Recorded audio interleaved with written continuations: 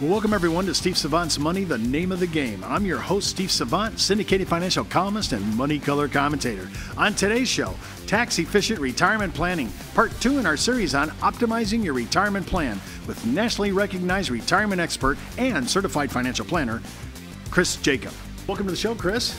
Thanks once again. Great to be here. Now, we've talked about this before, but we're updating everything right now. And this is really, I think, one of the top plans in the United States right now to really view, especially if you have significant money. And I like keeping my money. I don't want to give it away to anybody else that I have to. I don't want to share with Uncle Sam. So why don't you walk us through a case study and shows how you optimize this plan and how I got more dollars not only for my income, but maybe even for my estate. Sure. And first, let's define the problem. Folks don't realize that they've been building 2 retirement plans all along, one for you and one for the federal government. So let's look at our case study here. Mr. Bill Stinson, he's got $1 million. He's age 50. He's going to get 6% return on his money, and we're going to solve for, hey, just let it grow. But at age 66, let's solve for a level distribution that depletes the account by 90. Numbers look like this. Got $1 million, get 6%. When he's out here at retirement, he's grown to $2.5 million. Now let's take that $2.5 million and let's solve for the level distribution, which will deplete the account by 90. That figure, 187,475, is all of that his money? No. Okay? They didn't say it was tax-free. They said it was tax-deferred, or we like to call it tax-postponed. And in a 30% bracket, how much tax are you going to pay? Well, in his $1 million qualified plan at a 30% bracket, he currently has an embedded $1.4 million tax. What if tax rates go to 40?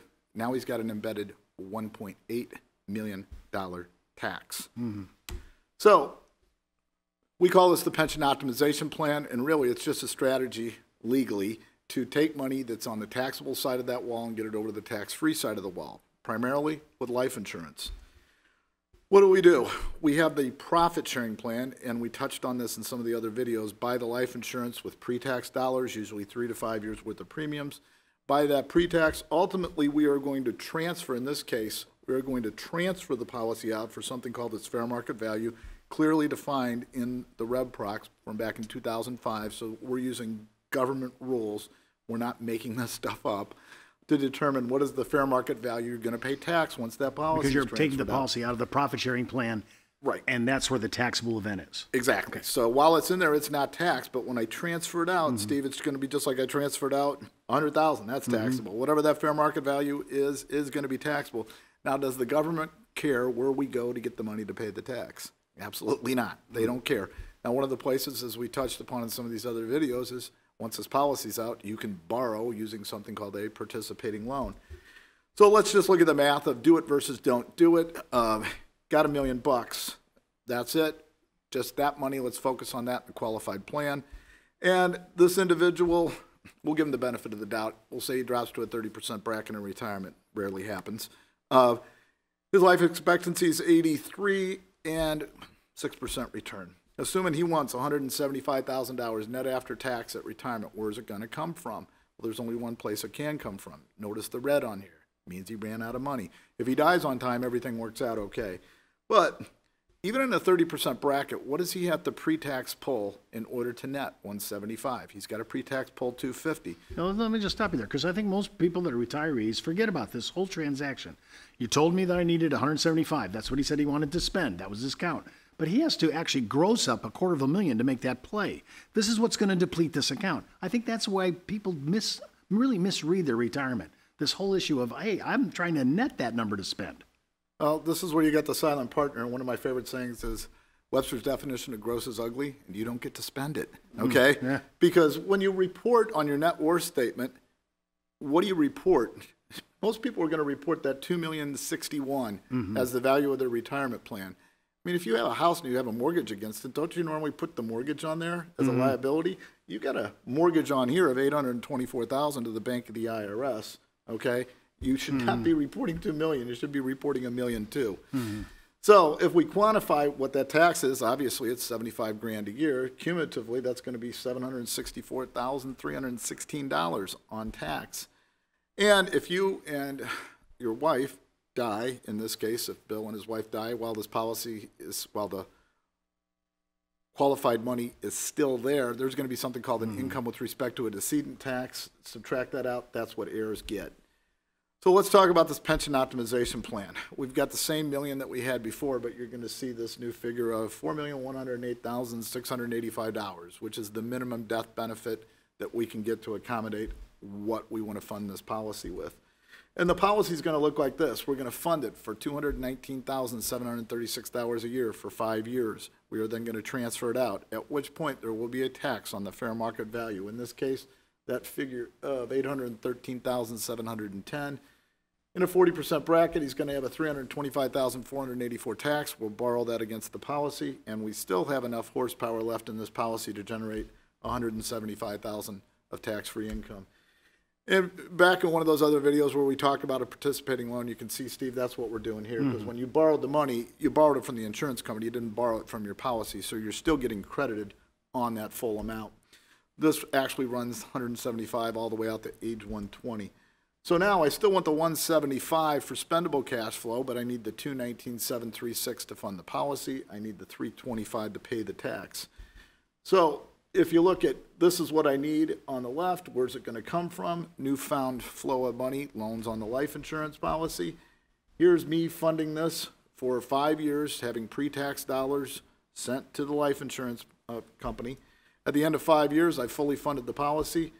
Now I want to transfer it out. When I transfer it out, even though I had $1 million, my fair market value tax on this is going to be taxed on $813,710, again, clearly defined. We're going to borrow the money against the policy to pay that transfer tax. So think about this. You're paying the tax with somebody else's money, and that money, in fact, is still growing for you inside of the policy. So the total that we're going to pay here is $325,484.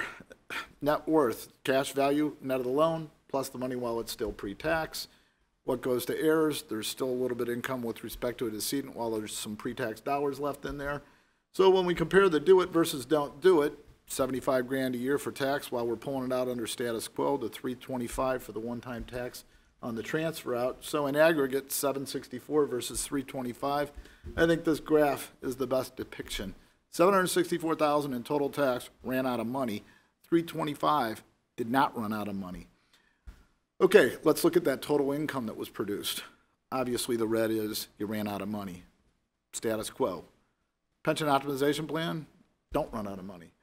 So $1.7 million versus 4.3, almost $2.6 million more in net after-tax cash flow for significantly less tax. Okay, let's see, how did you fare on the net worth perspective? A little less in the beginning because of the cash surrender charges in the life insurance policy, but substantially more down the road. I like to juxtapose that and keep in mind you still got $2.6 million more net after-tax cash flow. And how did your heirs fare? Did they have to take it in the shorts on this? No, they did not. More all along. The blue is what the heirs get. We're dropping that policy down to the minimum that the government will allow us to drop it down to and still keep it as life insurance as opposed to an investment. And still, heirs are going to wind up with more. You wind up with more. Government, they still get the taxes, okay? So my favorite graphic, Steve. Look, $764,000 under status quo, taxes paid. $325 in this pension optimization plan. $1.7 million and you paid $764. $4.3 million and it was $325,000 of tax paid with OPM, other people's money, money borrowed against the life insurance policy. So that's a real quick fire hydrant approach to how we can optimize somebody's qualified plan assets by doing this with part of the money that's in there. And that was an age 50-year-old. Does it work at 55 without going through all the numbers? Obviously, you can see that it does. Does it work at 60? It's still worth considering, I believe. Believe it or not, Steve, all the way up to 65, we can still make the strategy work as an income play for the individual, and that they will be better off with more money in pocket than if they don't do it. WIIFM, what's in it for me, right?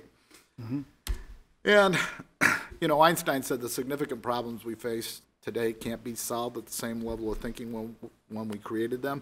That definitely holds true with your qualified plans. You have to think outside of the box how to solve this embedded tax problem that is just looming and getting larger all the time.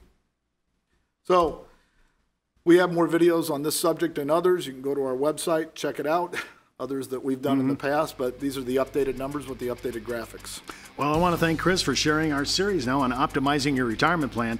And keep in mind, before moving forward with any of the ideas on our show, always check with your tax consultant, legal counsel, or your financial advisor. You've been watching Steve Savant's Money, the name of the game. Oh my